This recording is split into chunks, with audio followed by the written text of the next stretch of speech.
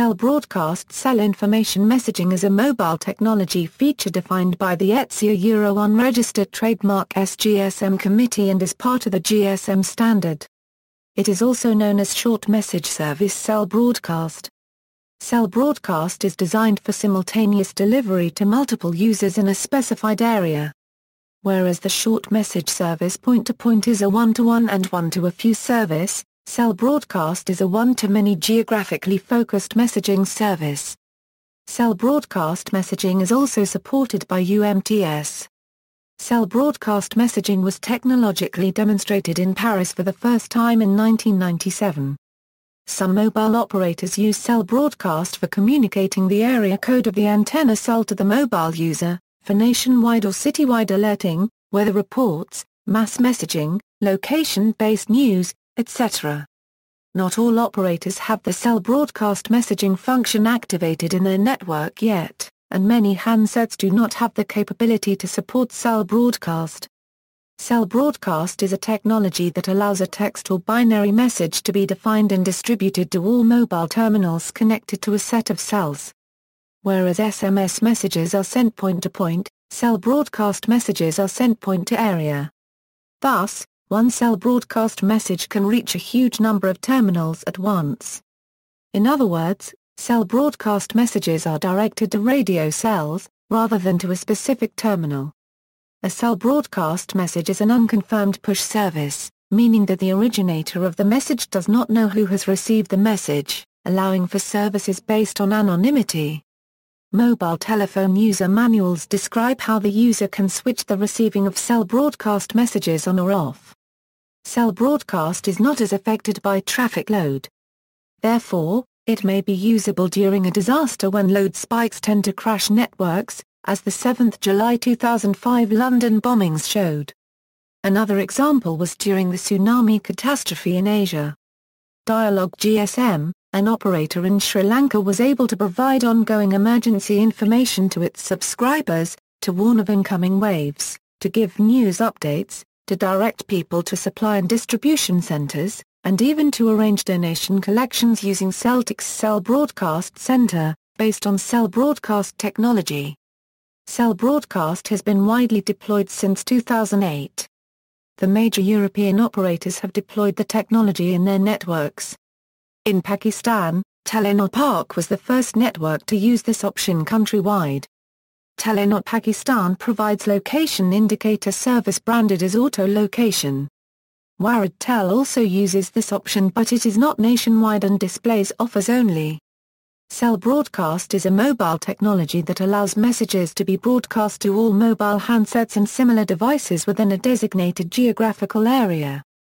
The broadcast range can be varied, from a single cell to the entire network. Technology: a cell broadcast message page is composed of 82 octets, which, using the default character set, can encode 93 characters. Up to 15 of these pages may be concatenated to form a cell broadcast message. Each page of such a CB message will have the same message identifier, and the same serial number. Using this information, the mobile telephone is able to identify and ignore broadcasts of already received messages. A cell broadcast center, a node which is a source of SMS CB, is connected to a base station controller in GSM networks or to a radio network controller in UMTS networks via standardized interface over TCP/IP.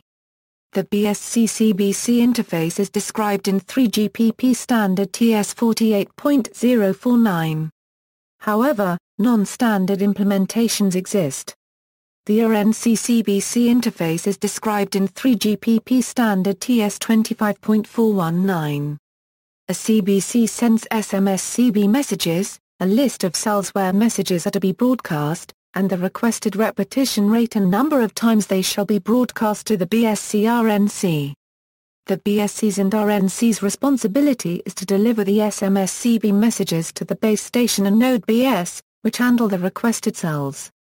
In GSM, SMS CB messages are broadcast over an air interface on a special signaling channel, cell broadcast channel.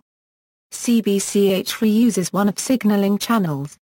There is only one CBCH in each cell in cellular network.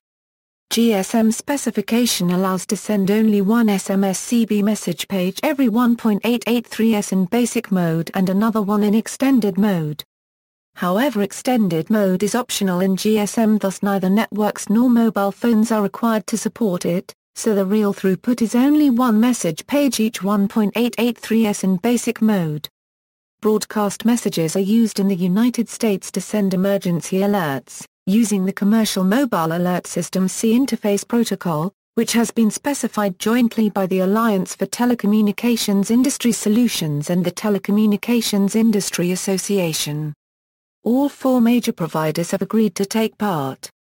See also, Earthquake Early Warning. Footnotes.